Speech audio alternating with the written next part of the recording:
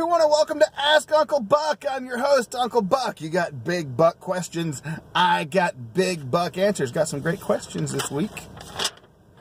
Let's jump right in.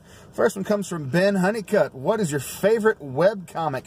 Well, Ben, here's the thing. I don't actually read a lot of webcomics. I haven't read a webcomic in probably almost 15 years. So, I do know that you work on a webcomic. I see what you're doing, fishing for a free plug, and I'll give it to you. Go to demon-hunters.com, read Ben's webcomic. He's a cool guy. Kyle Jordan asked, favorite president? That would be Calvin Coolidge, because you have to look up the history on him. He was a pretty great president. He stayed his hand a lot, did a lot of, he accomplished a lot by not doing things, which is weird. You would think that would be a way to not accomplish anything, but he was really good about, like, just not signing bills that didn't need to become laws. He fought back by just holding people back from doing stupid things. He also waylaid the Great Depression by several years, and then the people that came after him screwed up. So look up Calvin Coolidge, Silent Cal, cool president. Rusty Dangle. How long into a relationship do you have to wait to rip a fat, juicy one in front of her? Man. That's between you and her.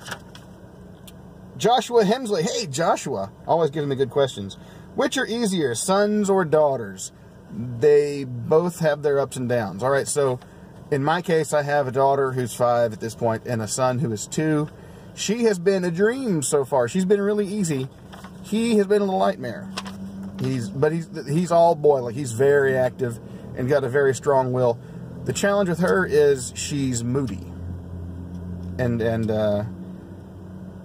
frighteningly intelligent, but then she uses that to try and argue with you and debate with you, and it's really weird. Your mileage may vary. Angry Stove. What's going on, Stove? He asks, Buck, why should people come to the USA? Now, Stove is from Australia. Why should people come to the USA? That's a great question. I'm glad you asked. You see, here's the thing about the USA that I like, other than the fact that it produced me, is this seems to be one of, if not the only country that is actively fighting back against globalist tyranny. And that's important because it's like the last stronghold for actual freedom.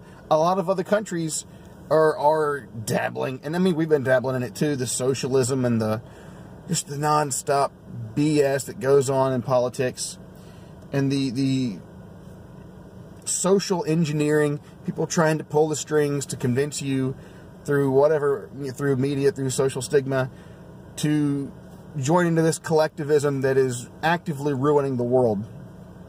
I mean, Britain fought back with Brexit, and we fought back by electing Trump, and we're doing our best to drain the swamp, but that's one of the reasons I think people should come to America legally.